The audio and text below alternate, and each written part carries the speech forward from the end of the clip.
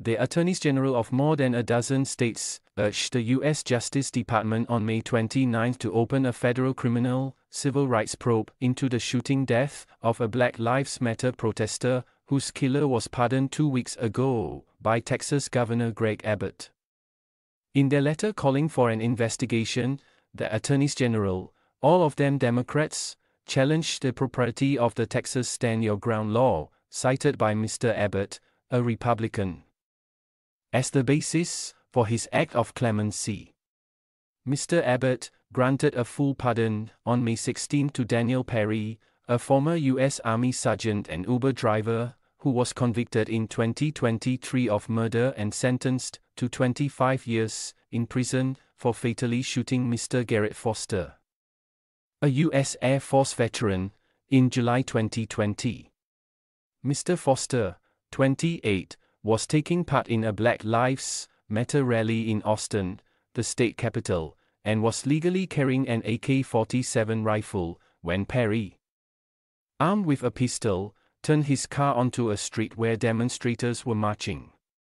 Mr. Foster was exercising his First Amendment right to protest as part of broader protests against police brutality and racial injustice in the summer of 2020.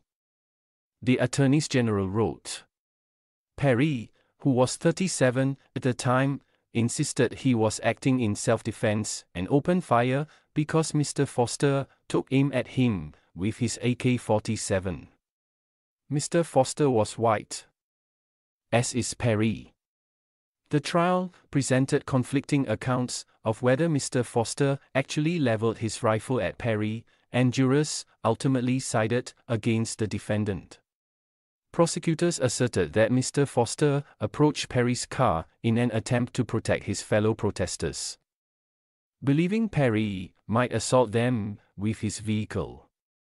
In his pardon proclamation, Mr. Abbott said the jury's guilty verdict in effect nullified the state's Stand Your Ground self-defense law, which removes a person's duty to retreat from an unprovoked threat of violence before resorting to deadly force if that person has a right to be in that place. The attorneys general of 13 states and Washington, D.C., countered in their letter that such statutes encourage vigilantes to attend protests armed and ready to shoot and kill.